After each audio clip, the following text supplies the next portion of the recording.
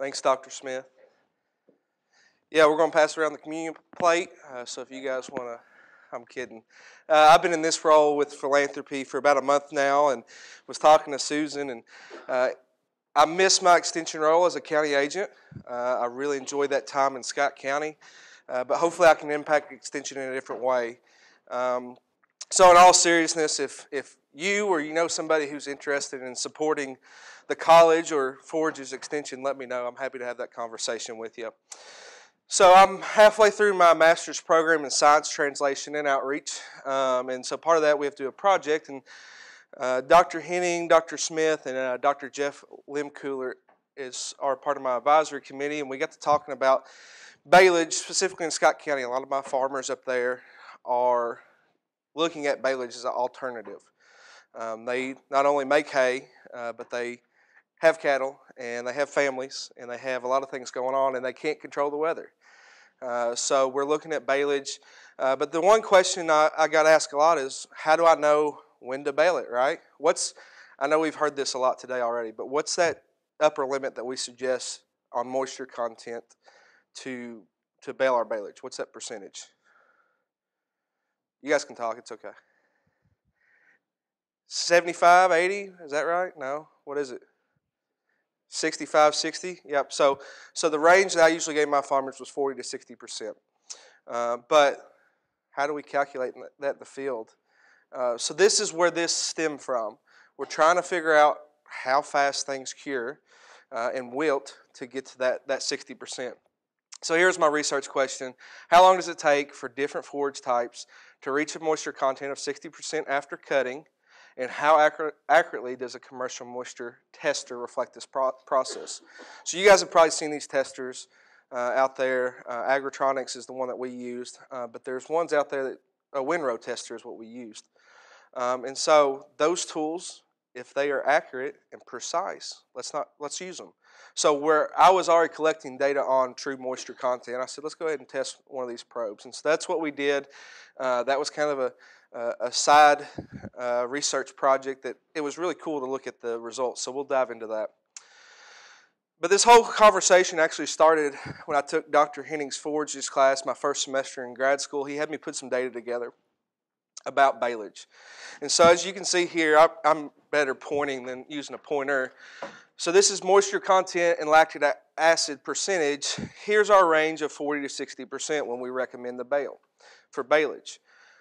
Look how many points are outside, wetter than 60%, and then we have points drier than 40%. And even within this range of 40 to 60%, most people are pushing down towards this drier rate. When I talk to my farmers, botulism is a very concerning word. We hear the train wrecks, and so we want to avoid that situation. So they tend to want to bale it a little bit drier because they know if they get drier, we don't see that clostridial formation like we do in wetter baleage. So it may not get as good of a fermentation, but that's the risk they're willing to trade, or that's the trade-off they're willing to have to not worry about botulism. But if we want to have a really good fermented baleage, we probably need to be pushing that 60% line.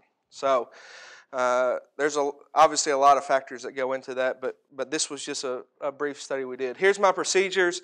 Basically what we're doing, we're taking samples every 2 hours. And that doesn't sound like a lot, but then you get out there and you do 4 replications at one time. You don't have much time to eat lunch, I'll just say that much. And when it's 90 degrees outside, it's not really a fun day. But nonetheless, taking samples every 2 hours between 10 a.m. and 4 p.m. Each sample, we did 4 replications. To get my data points, we averaged those out to get that one data point. First, we use, you can see down here, this satellite-looking dish. It's not for TV. That's the windrow moisture probe that we're using. You push that down in a bucket at a certain pressure, and we had a scale underneath it to make sure that pressure was consistent. We get that moisture reading there. We then bag up at least a third of the forage. We take that to a big dryer on our north farm, dry it down, run it through our moisture calculations, get our true moisture content, and then we can graph those out. At baling, what I did, we wanted to use a different probe. It's a probe that you actually stick in the bale It's a high moisture probe. So I would sample 5 bales with that moisture probe, average those out, and then we get that data point. And then I'd use a core, and we would core 2 cores out of each of those 5 bales and take those through the drying process to get our true moisture. Here's the process in pictures. Up top here, this is the bucket. Actually, these are Dr. Henning's pictures. They're a lot better than mine that you'll see. But you put it in a bucket here. We then put it on a scale, and you can see that he's pressing down to get that consistent pressure with the probe. And then we'd bag it up, record that weight, take it and dry it, record those numbers. This is agent down in Madison County, Brandon Sears, and that's just an example of how we would core those bales to get those core samples. So the first one we did, this was a sorghum Sudan grass field. As you can see here, this is actually it, and you guys got the picture back there. So there's definitely variances on how this grew. You can tell this is a little bit thicker up this way, and then you get thin. But that's a typical field, right? We're not necessarily going to get always uniform stands. So basically my process is I would pick 4 windrows. I'd stay in those 4 windrows until we got down to our baling date. And we kept on moving back in towards the field. This graph, the blue dots represent our true moisture content, okay? I made a curve based on those points. And what you're looking at is moisture content percentage on our axis here, and then hours after cutting. Red lines represent midnight. So we started sampling. It was really wet forage, and if I remember correct, there was a lot of dew down that day, and that's why it's so wet. But you can tell here, not much dry down on day 1. We go into day 2, and you see some big variances here. What we've kind of determined, based on some other forages we've tested, when I was sampling, I'm just pulling grab samples out of these windrows. And when you got a really thick windrow, if you grab from the top or the bottom, that's going to really affect your moisture content. So that's where you can see some of these big variances here, and I'll discuss later how we're going to address that this next summer. But we're drying down, but our 60% line, if you drag it all the way out right here, it took 50 hours after cutting to get to 60% moisture content on sorghum Sudan grass. And these were good drying conditions. If I remember correct, it was around 83, 85 degrees that day, or those 2 or 3 days. I'll get to this whenever we look at the moisture probe. But good drying days, took 50 hours to get sorghum Sudan down to our 60% moisture. This last point here is our core samples that we pulled out. So that's that last data point there at baling. You can tell my pictures aren't as pretty as Dr. Henning's, but this was my setup in some forage soybean baleage. Not very common to see necessarily, but this farmer here, he likes to try everything. So I said, well, let's take some data on it while we're out there. This was my setup here. You can tell my bucket, moisture probe. There's a scale underneath this piece of plywood to keep it level. And actually, I collected weather data. We haven't done anything with that yet, but we have that with us. So I was collecting weather data while I was out there. Forage soybeans, this was a better day. It was about 89, 90 degrees. And you can see how big of a variance here. We talk about windrow sampling. That may account for why we see such a variance here. But if we go down to our 60% moisture content, it took right around 18 hours to get to that point. At baling, we were right 56, 57%, and that's our core samples out of those forage soybean bales. This is out at Spindletop Farm, Main Chance Farm. You can tell I-75 here. And this is actually Dr. Henning helped me pull these samples. I said baleage here. This is actually, they went ahead and made dry hay out of this alfalfa. So you'll see this graph looks a little different. So day 1, really good drying conditions. We got all the way down to 50% on day 1. So if we're making baleage, here's our 60% line. Right around 6-7 hours, we're already ready to bale if we're making alfalfa baleage. If the weather says we can't cut and bale dry hay in the next 2 or 3 days, and you need to get that cut because of quality, You got good drying conditions, you could possibly cut and bale on the same day and have good quality forage ready, depending on your market. You know, if you're feeding this to your cattle or neighbors willing to buy it from you. You know, in Scott County that can be difficult. We got a lot of people producing horse hay, and so finding the right people to sell this baleage to. Day 2, you can see there was a little re-wetting overnight, which we see dried down to 30%, and then we all went down to day 3, and baling happened right around 14% moisture. This is out in the sorghum Sudan field. Excuse me. This was my little setup. This was, I think, about 3 weeks after Campbell was born, Dr. Henning. I was on my paternity break, but still had to be committed to my project here. But you can see, I think this was day 2 or 3 after things were cut. Actually, this was day 2 because we weren't baling yet. So this graph can get really messy. So let me explain it first. Our blue line here is going to be our moisture content. You've already seen this. What I added in is our tester average. So using that satellite dish that Agritronics makes is how we tested this. Okay. Now you can see big variances here. We're about 20 points off drier as we went on. Now you can see that it's pretty precise. It's picking up these differences, right? But it's not as accurate. I forget what class I was in, but imagine a bullseye. Precise and accurate means you're hitting the middle of that bullseye every time. Precise, you may be hitting the same spot, but you're outside the whole target, right? You're hitting the same spot, but you're outside the target. Accurate, you're all in the target, but you're not in the same spot. So what I mean by precise, it's picking up the variances, but it's not accurate. It's not lining up with the same moisture content that the true, when we dried down and made the calculations, it's reading. Yes, this is the windrow tester, except that last point. Good comment, Susan. This last point is that bell probe we used. All right? So that last point's the bell probe. What I was going to tell earlier, this farmer I was dealing with, he was one that liked to bale on the drier side. And he's done baleage for several years. So I remember pulling these samples out on this day 2, and we were getting down, 45%. Granted, I didn't know what the true moisture content was. And if I was basing my recommendation off that moisture probe, I was saying, let's get this stuff baled, because if we wait another day, you're going to be way too dry. And he was very hesitant. He said, this is too wet for me.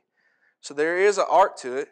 You know what you're doing. You know what you're baling. You can tell while you're out there if you do it many times. So we ended up baling right at 60%, which he thought was still too wet. But we went back and did a nutrient analysis on it. Some of the best baleage he's made, and the cows ate it up. Here's our forage soybeans. Same line here. Blue you've already seen, which is our true average moisture content. Orange is our tester average. This is our bell probe, and this is our windrow probe. Precise but not accurate. Still about 20 points off on our forage soybeans. Here's our alfalfa tester. I switched colors on you here. I don't know how I did that. Our blue is actually going to be our tester here, and our orange is our moisture content. So whenever it was wetter, it was still 15 to 20 points off. When we got into day 2 here, it saw get a little bit closer in accuracy. But then we get to day 3, you see some differences as well. We didn't use a bell probe with our alfalfa. But this is the windrow probe all 3 days. So in discussing these scenarios, Dr. Henning and Dr. Smith and Dr. Lemcooler, when that probe goes into the bucket, especially in these thicker stem forages, there's a lot of air still in there. You can't compress that forage as tight as you'd like it to be. And so, what we think may have occurred, we're still trying to figure out, is that it wasn't truly registering all that moisture. It was still in stalks. especially in these summer annuals. When you get to this alfalfa, especially as you get in a drier point, you can compress that a whole lot more than maybe your sorghum Sudans and forage soybeans. So based on our summer of studying, granted this is 3 data points, alfalfa dried down the quickest to get to 60% moisture, 5 to 6 hours. And then that moisture tester had big variances against true moisture content. Our biggest differences were in the wet and thick stem forages. I'd be curious, it might be worth reaching out to Agritronics or whoever it may be to have the discussion as how do they calibrate this. I would imagine it'd probably be based on grass and alfalfa hay. We were probably pushing it to the extremes working with sorghum Sudan and forage soybeans. The last point, windrows varied in moisture from top to bottom. So you can see Dr. Henning, whenever he took this alfalfa windrow, he basically got the whole windrow. When I was pulling a sorghum Sudan windrow, I still had plenty of forage left on the ground. And so those variances from the bottom to the top were really noticeable whenever I was pulling my samples. So what kind of conclusions did we make? Based on our limited results, moisture tester was not very helpful to our farmers. And then next steps, we're going to continue this in the next summer. Even though I'm raising money, I'm still going to get out in the field and pull some samples. But I'd really like to see a winter annual or a small grain. I got some people growing some winter wheat that I may look at, or actually I talked to a guy yesterday who's looking at spring oats. So how do those compare? Because we'd like to see that data point. A lot of people are using those winter annuals and small grains as baleage. And then improve sampling methods for the windrows. So instead of doing random samples out of a windrow and not knowing if you're pulling more dry matter off the top or wetter forage in the bottom, how can we cut a windrow and get everything from top to bottom in the bucket so we get a representative sample of the windrow? So I'm pushing lunch. I think I might have caught us up. That was good. Yeah. Oh, man. Yeah.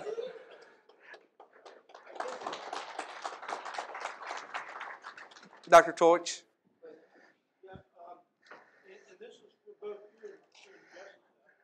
You know, a lot of times we'll have a sensor in the bale chamber and the baler. How accurate are those? You guys have any idea how close? I'll let Jessica answer that one. I didn't deal with those specifically.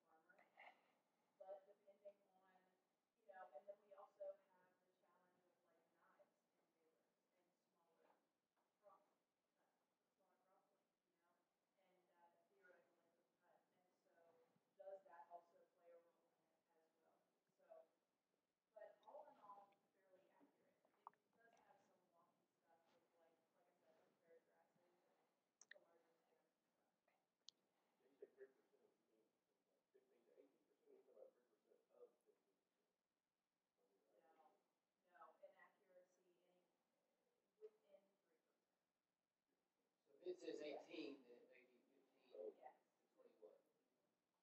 Maybe right like 15, but it could really be 18.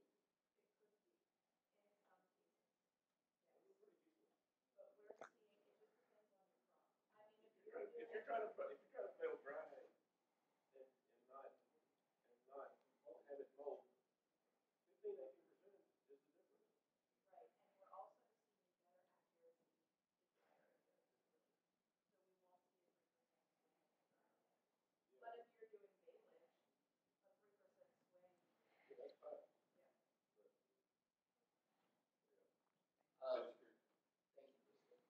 Question back here. Let's go. Yeah. Yeah. Okay.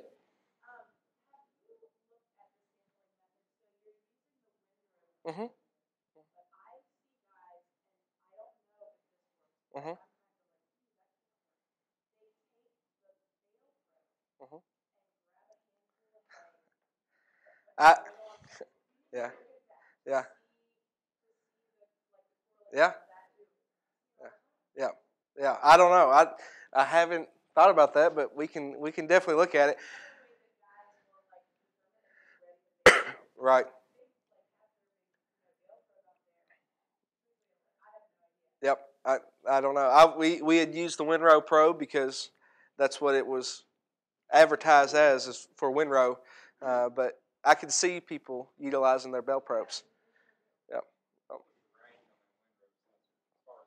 So it read up to, I believe it was 75 or 8% was as high as it advertised. The bell probe we used, it was a high moisture bell probe, and I think it might have went up to 80.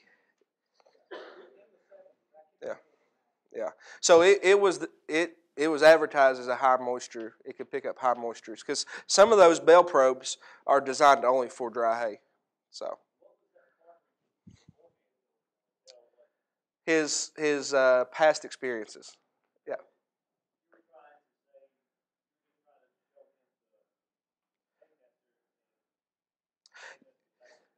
Well, the initial goal was to find out. Hopefully, we could determine. Well, if we cut on this day, sorghum Sudan should be ready on this day. And I had a windrow probe in my office. I said, well, let's go ahead and throw this out here and see how accurate it is too. Because if it's accurate, then let's use it, right? Yep. So we go ahead and bag that sample up. You weigh it. Obviously, tear out your bag weight. Take it and dry it down, I think, for 2 or 3 days to make sure you get all the moisture out. And then you subtract those, put it through a formulation to get true moisture content based on weight is what you're going off of. So Ben, he says actual dry matter, he's weighing it wet, and then drying it all the way down. So he knows for sure that actual is correct. Are you weighing that in the field? Yes. Yeah, we're weighing in the field and using the same scale whenever we take it to the dryer. Yep. So in part of after Chris's talk, when Chris is talking the proceedings, there's that Penn State extension publication. Back to that, it gives determining forage dry matter use of microwave to dry it down. Now that's a little effort because you've got to dry it a little bit and weigh it and dry it a little bit. There's also a Koster tester, Koster, that is just a drying unit. So you take the material out of the windrow and cut it up a little bit and put it in there. So that's going to dry it all the way down. Those are probably $300. Koster testers. But that'll give you a very accurate dry down without taking it out of the microwave. The microwave works very well as well. You just need good scale. So, in your conclusion, is the windrow testers, at least the one you use, really you don't want to depend on it for an exact moisture. Right. Okay. Now, you talk about using the Bale tester, the prototype tester. Did you look at the accuracy of those at all? The only data points we had were the two at Baleage. So, they were off as well. We go back here. Oh. So this last data point is the Bell Probe. So this would be the Bell Probe versus moisture content. But that's at a pretty high moisture. So sometimes those Bell probes say that they don't do higher moistures. That kind of makes the point. This one was advertised as a high moisture. Yep. Okay. Yep. Same here. This was that same. So I guess the long and the short is if you're going to try to check it at these higher moistures, then you better check yourself with the microwave or a cluster tester to make sure that it's accurate. We're going to try to do a lot more follow-up with companies and how they've actually done their calibration, and if it's, it should only be used for alfalfa grass rather than sorghum sudan. So when we report next year or something That's right. like that, we'll try to have more information. That's right. Dr. Henry? You might talk about what else you were going to measure. You measured the weather, but what else are we going to try to correlate the drying rate again? As far So we can predict when sorghum sudan or whatever is ready to cut.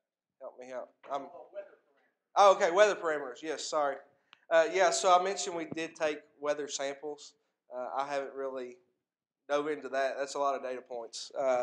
But maybe looking at temperature, humidity, solar radiation is going to be a big factor. Looking at past research, it may not necessarily be the temperature. If it's hot and cloudy, you're not going to get that solar radiation at the bottom of that windrow. So looking at those points and possibly even soil moisture, we've talked about if we can look at how maybe the moisture in the soil affects that forage as it sits on that ground. So